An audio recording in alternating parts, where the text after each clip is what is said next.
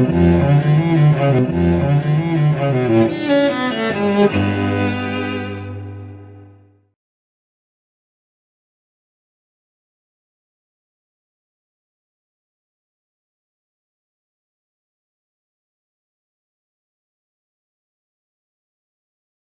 this is a bit of an update just for everyone.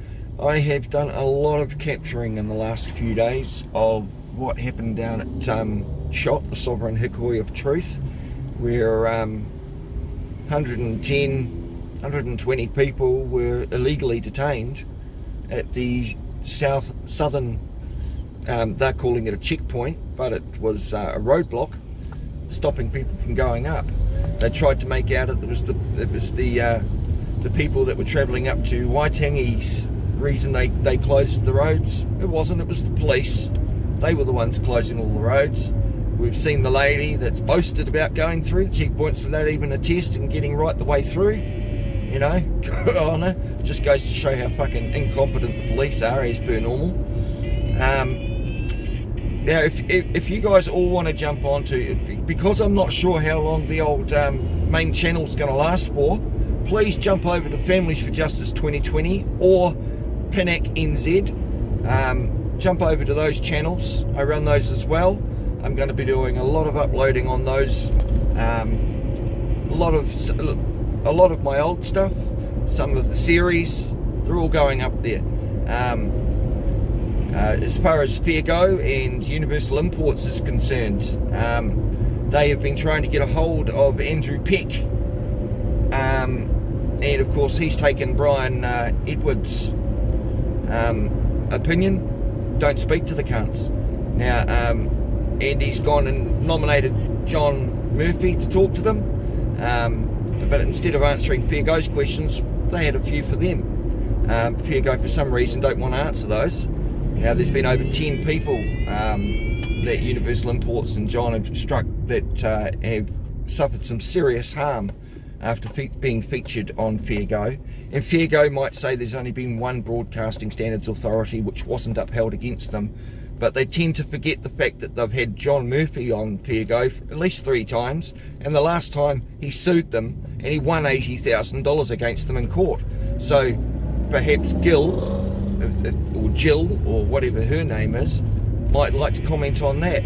They tried getting a hold of Brian, the head honcho of Fair Go, to get comments from him about that, and strangely enough, doesn't want to answer. He wants to chuck them on to Gil. Steve Cook, an independent reporter who's also doing some stories, he's sent some letters, and I just happen to have all of the emails, which I'm going to be putting up and featuring very shortly. So yeah, I hope Jill and Gil, or Brian and the rest of them at TVNZ's Fair Go actually pull their finger out and see if they actually like answering questions instead of asking them, because it's fucking appalling. I used to love Fair Go. When I was a kid, I used to absolutely love it, but then it's turned to shit.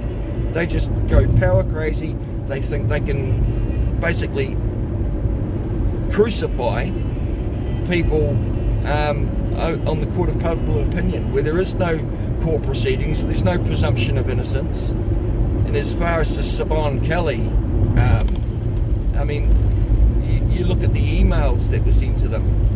They turn around and they go, oh, you know, Sabon was sent this to her phone. You know, she's feeling alarmed and distressed because people were filming outside her house. And in the same email, they turn around and go, we were outside your business filming. What fucking hypocrites. So, you know, everyone has the right to film in public, no issue with that, but pleading on that Sabon's the victim on this one, she's got a world-class fucking certificate for being a fucking gut whiner. And, you know, someone who buys a car, puts over 6,000 Ks on it in over 6 months, and then gets their money back. I think someone took someone for a ride there, and it wasn't the car company. You know, they tend to be failing to mention the fact that she wrote off and smashed up the fucking loan car that Universal Imports gave them. Didn't see anything about that. But yeah, you look at the email. I'm going to read it out to you. And yeah, you can make your own decision. But they certainly didn't like being asked a few questions, having the tables turned. But that's about what needs to start fucking happening. You know, these so-called trusted media all been bought off. You've got high old fucking Jacinda, who's basically creating apartheid in New Zealand through medical discrimination. And yeah, in the mainstream media is just, they have got their tongue so far up something else, they can tell what Jacinda had for breakfast. So it's disgusting. Anyway guys, so please jump over to PINAC NZ and Families for Justice 2020. Those are other channels. Subscribe, like, share, whatever, up to you. But if you want to keep them informed, that's what's going to be happening. Kiwi Freedom, another brilliant channel. You know, Jason K, New Zealand Audits, another brilliant channel. Jump onto these guys, have a look. They're doing good work out there. None Your Business over in Aussie, great guy. Flute Dog, Deanology over in the UK. There's lots and lots of auditors over in the UK that have got their heads on right. So yeah, just a little update for you all. Don't want to keep you yakking for too long, so bye. Stay tuned, there's a lot coming.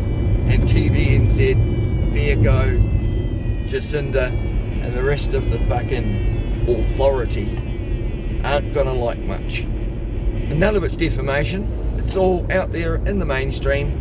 I'm just capturing and putting it out there. I mean, I'll show you how they do an interview and then they just put up a couple of snippets of it, but they don't show the whole interview, like Charlene Hohepper up in Waitangi. So yeah, we've got lots and lots of interesting footage. It's all coming up, depending on my health. Depends on how quickly I'll get them up for you, but rest assured, I am doing a lot of work in the background. To all the people that have been ringing up, wondering and seeing how my health is, I appreciate your concern, guys. It really does fluctuate on a daily basis.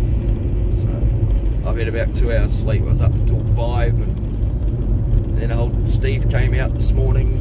So yeah, had to visit him. So yeah, very interesting stuff. Anyway, guys, keep cool till after school. Catch you later.